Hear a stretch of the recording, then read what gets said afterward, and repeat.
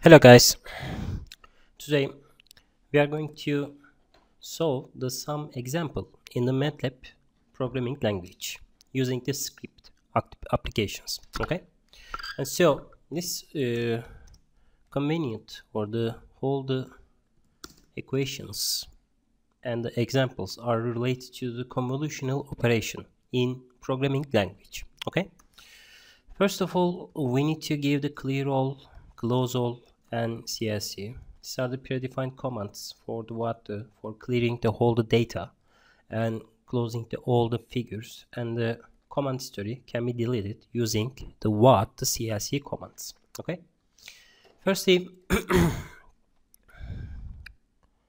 we need to build the 1D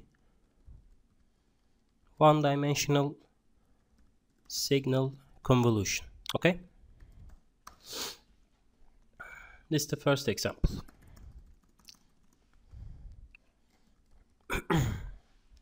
So in the first place we need to define the two discrete signals with the sampling frequency of the 100 and the total time duration for a given this fs, and so which means that we need to utilize the 4 times 100, which equals to the 400 values should be used in the convolution operation. Okay, and so we need to create the vector just like this one, 0 to 1 divided by fs. These are the step number in here, and until t. Okay, and so in order to convolve two signal we need to define two signals. First of all, the signal one is a square wave active between the some period, for example 1 and 2 seconds in here. Okay, and so x1 should be created in here with the zeros and 1, and also we should give the length value in here just like this one, t. Okay, because we have the total duration which is given in the t variable, t vector. Okay, and so we need to assign the square wave for this signal. X1 can be conditioned with the t greater than equal to 2 and t smaller than equal to 3 must be assigned with the 1. Okay, we can assign any signal in the array structure of the MATLAB by using this notation. Okay, and so this condition is true, and then this variable or the indices are assigned with the 1 value. Secondly, we need to define the second signal in here just like this one, defined as desired signal, for example an impulse. Okay, or we can define the unit step or square wave. Okay, x2 can be defined with the zeros value 1, length of t. Okay, and so we have the 1 row value and we have the length of the t column value in here. Okay, and x2 can be conditioned with the t is greater than equal to 1 and t smaller than equal to 2 can be assigned with the 1, which is this is the square signal. Okay, so how can we calculate the convolution of this signal? This is important. First of all, we need to create the pre-allocate the convolution results in here. Okay, y should be assigned with the zeros value, but this the first row value is equal to the 1, but the convolution is the collection of these two signals, which means that we need to give the length x1 plus length x2 plus or minus 1. Okay, these are size for the for the y or the output signal in this discrete convolutional operation. Okay. Because we have a H signal and the input signal in here, just like this one. And then if we want to convolve this two signal in the discrete format, we need to create a double times array vector to what? To store the whole the values which is given in here. Okay. We have some specific function in the MATLAB, such as the con function, which is returning to the what? To our convolutional result. But if you want to perform the manual convolution, we need to build the nested for loop in here. For example, n is equal to the 1 to length y, because we need to create at each time to what? To convolution results in here, just like this one. And also we have a pattern or the impulse or the convolve function in here, apart from the what? The input signal. And so we need to also define k is equal to the 1 to length x1. Okay. and should be given in here. Okay. And so how can we calculate this value? For example, if n minus k plus 1 if greater than 0, which means that if you have the n is equal to the 1 and k is equal to the 1, and so at each time the k is convolved with the what? With the related index in here. But for example, f is equal to the 1 but the k is equal to the 5, which means that this cannot yield the convolution results in here, because to what? If we have this information in here, and then we cannot multiply in the what? In the discrete domain. And so we need to give this condition in here. Also we need to give this condition n minus k plus 1 smaller than equals to what? The length of x2, because we have a pattern, convolved signal in here, convolutional pattern up to what? Up to x2 signal. Okay. So we can give the n in here and yn at each time yn plus x1 k times x2 n minus k plus 1. Okay. We can calculate the whole convolution based on the what? Based on this information. This is important to know that, because if we want to implement this algorithm in the what? In the microcontroller structure or the C or C++ language for an embedded system, and so we need to give or write this convolutional algorithm with the nested loop structure. Okay. So these are the algorithm just given in here, just like this one. And so how can we visualize the whole results in here? Firstly, adjust time vector for the convolutional results in here. T con is equal to 0 and 1 fs, the r step number in here, and also length y should be given in here with the minus 1, and also we need to give the what? The fs. Okay. This is important because of this length y is the double times of the what? The x1 and x2, right? So how can we visualize the whole results in here? Figure subplot 3 1 1 and plot t x1 and title signal 1 x1, x label is the time sec, y label is the amplitude, and x lim should be limited with what? The 0 to t. Okay. And also subplot should be given in here just like this one, 0 1 2, and the second subplot in here just like this one. We can copy of all of these things in here, x2 and signal 2 and signal 2 sec amplitude, okay, and also subplot 313, okay, and we need to write the plot t cone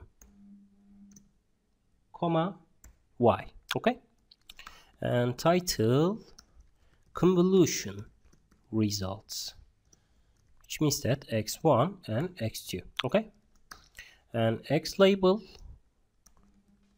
time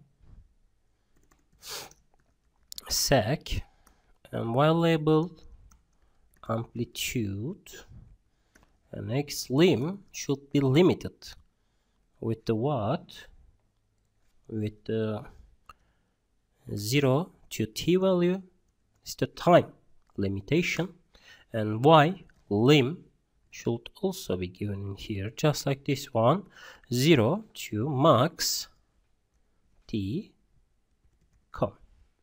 No, I'm sorry, this cannot be given in here. So if I run this code, and then we will have the arc convolution results just like this one, okay. For example, we have the x2 signal, x1 signal, and so after the 3 seconds we have the increasing pattern in here just like this one. For example, if we have, or if we don't have used this algorithm, instead of the max t cone in here just like this one, and so we have the 1 and we have 2 to 3 value in here just like this one, and so we can create the 3 to 105, okay. But just remember that this signal is 1 and the other signal is up to 1, but our convolutional result is 100. What's the meaning of this? It means that we have the fs signal in here just like this one is at 100, which means that at each iteration we can multiply, or the integral values creates to up to 100 values for this algorithm. So in order to normalize your signal, you should divide your signal with the division of the y divided by fs, okay. This is the normalized convolutional pattern in here, okay.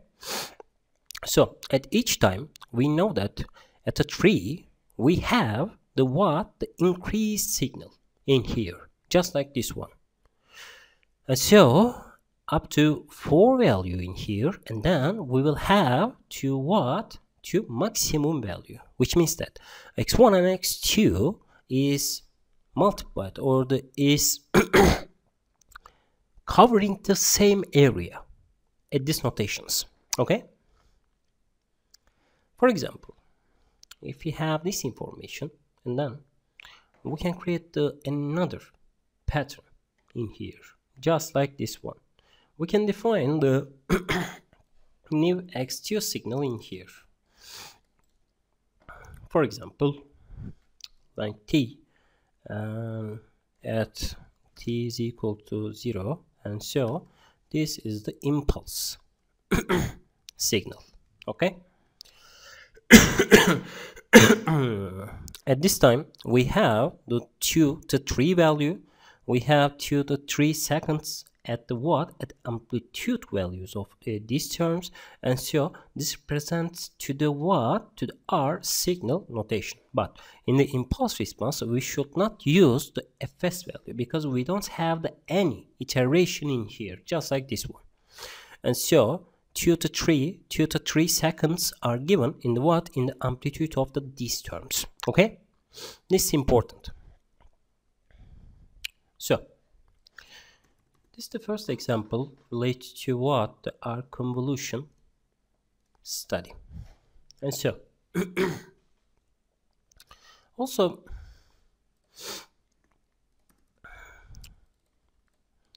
we can use the signal convolution in cone function. This is the predefined function which is given in the MATLAB, and so we can build or evaluate the performance of this function also in here. Okay, and so t min is 0, t max is 5, and after that we can define the time vector in here just like this one, the fs, for example 1000. This is a sampling frequency, and the t can be defined with what the t min 1 divided by fs, and t max can be given in here. Okay, and also we can define the t output value in here. Okay, t min 1 divided by fs and 2 times t max. Okay, because in the convolution integral we doubled to the what to the size of the r vector. Okay, firstly we can define the impulse response of ht, which is equal to minus exponential minus t. Okay, and so the h can be defined with what the x values in here minus t min value. Okay, because this is the standard operation for the what, for the initial condition. At this case we have the 0 value at the t min. We can remove these terms, but if we want to apply any other values, such as that, we can assign the t min is equals to 2, and then we should apply this algorithm in here just like this one. Okay, and also we can define the input signal. For example, the ut is equal to the 1. Okay, unit step function, and u assigns or created with the what, the ones and the length of t. Okay, and after that we can compute the convolution in here. Y is equals to what, the con hu. Okay, but we need to know that we should also give the what, the 1 divided by fs should be multiplied with this convolution operation, because it's a normalization form of the r signal. Okay, so we can visualize the whole results using the subplots 0 1 1 1, and plot t minus t min should be given in here because it's important. It scales the r output for the what, for the impulse response. Okay, so the title impulse response ht. Okay, and also x label time sec, and y label amplitude. Okay, and x lim should be given in the what, minus 5 to 10. Okay, this is time section, and grid one should be given in here. After that we should also define two what, two input signal u. Okay, and this is the input signal.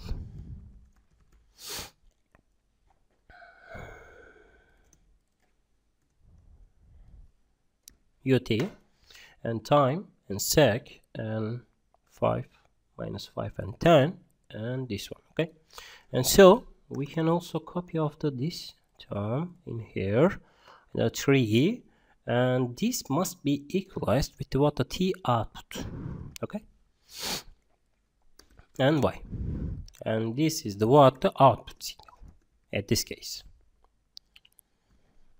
the dimension of the y is double time of the what, the template pattern and the input signal. Okay, so if I run this code, and then we will have these results in here.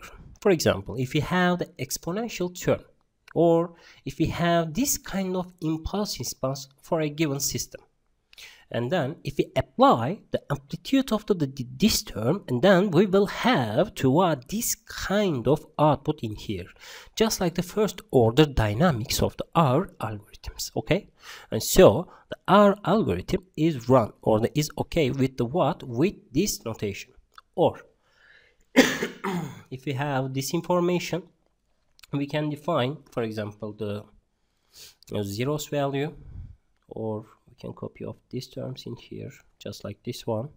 We can apply the what, the ut is equals to the 0 at the 1, and so if I run this code, and then this is the impulse response of the our system, and so this system is given with the what, with this notation, but the output signal is equals with the what, with the impulse response, okay, or the R modeling impulse, okay. These are the example of the what, the convolution operation for the what, for our algorithms, okay. This is the 1D signal, and this is important. Just remember that if we have this information, and then we can convolve any signal for a given the template pattern of the system dynamic impulse response of the system. For example, the mass spring damper system, or the what, the RC circuit, and then we can generate the what, the our results in the what, in terms of the convolutional integral. We can calculate the output of these terms because we have the time scaling template function to generate this output, okay.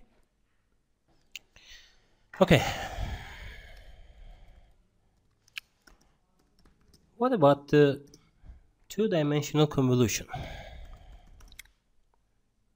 It's another important parameter for the what, for especially for the embedded system applications, okay. Firstly, we can define the simple 2D signal, such as the signal just like this one, the 1 2 3 4 5 6 7 8 9 10 11 12 13 14 15 16 17 18 19 20 and 21 22 23 24 25, okay. And after that we should define the averaging filter, which we call it the kernel, okay. In 2 dimension we can say that this is kernel, okay. Firstly we need to give the what, the kernel size in here just like this one, and so the kernel can be defined with the what, the ones, and kernel size, and kernel size divided by the what, the kernel size times kernel size, okay. The second operation, or the division operation, is directly related to the what, our normalization operation for averaging pattern, okay. So for the convolution results we should give the count to the signal and the kernel, okay.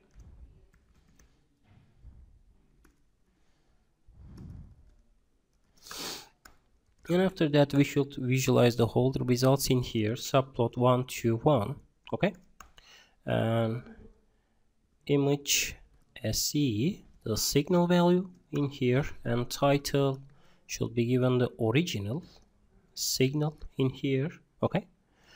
And also color map should be given as the gray in here, just like this one.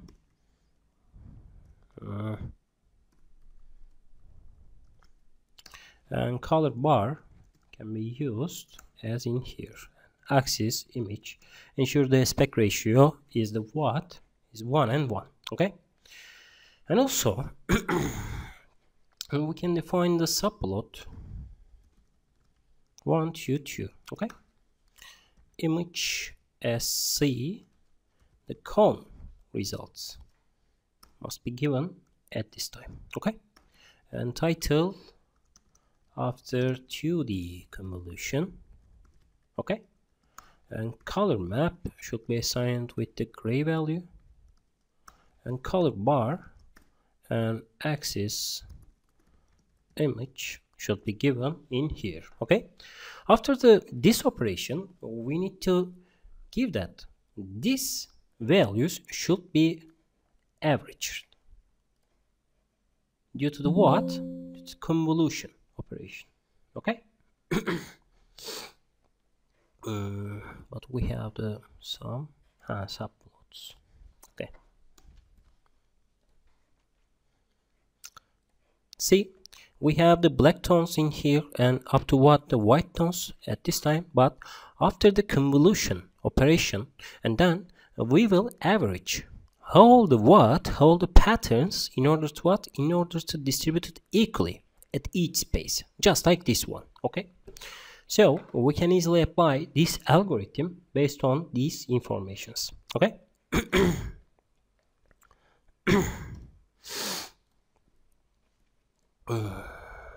So the final example about the convolution operation is the mass spring damper system for a given unit step response. In every era of the system dynamics, control theory, or the digital signal processing, we can apply this unit step response to the what for a given system or the system equation. And so we can build this algorithm just like this one. T min is equals to 0, T max is equals to the 5, and we need to define the time vector in here with the sampling rate of the 1000s. And so the T min and 1 divided by Fs and T max should be given in here. Also, we need to give the T output value here, just like this one. T output in terms of what, the 2 times T max. Okay.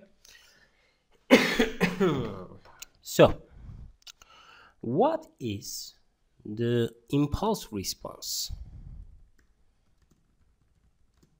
of the what of our mass spring damper system?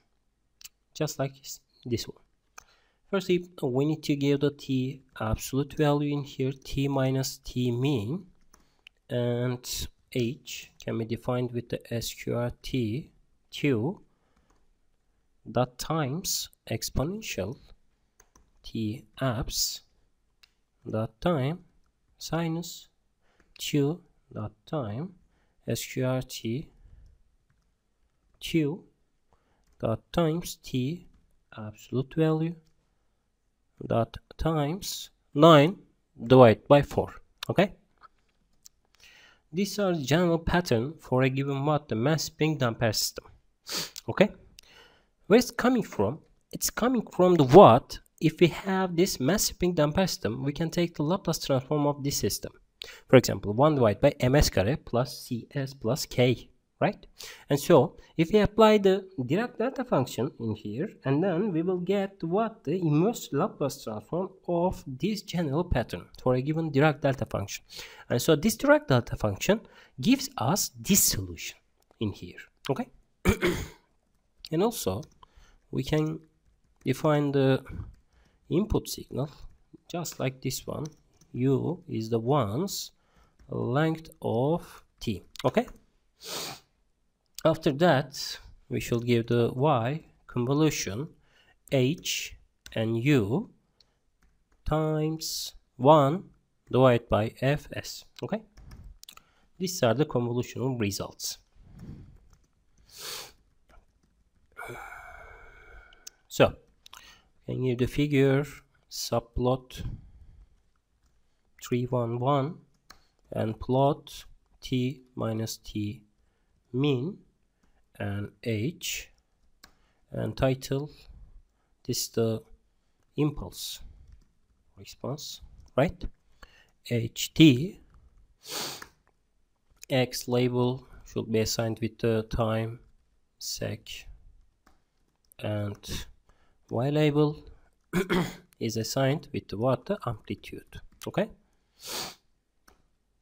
and x lim should be given in the -5 to 10 and grid on. Okay,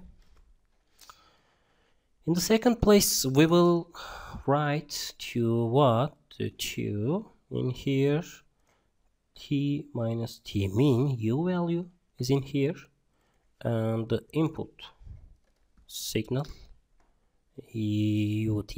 Okay, and after that we should draw the the output signal, but this output signal should be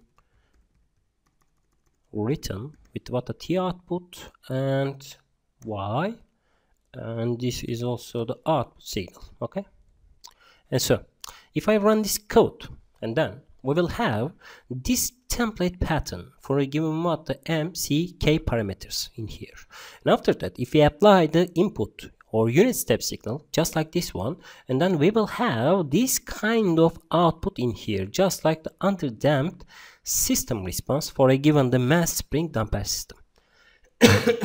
Okay, so after that we have the 5 value in here just like this one, and after that we apply the 0 value, and in the 0 value we have this diminishing values at the at this signal. Okay, so we can easily analyze the signals based on the the convolutional integral in order to generate our response for a given template pattern, just like this impulse response template.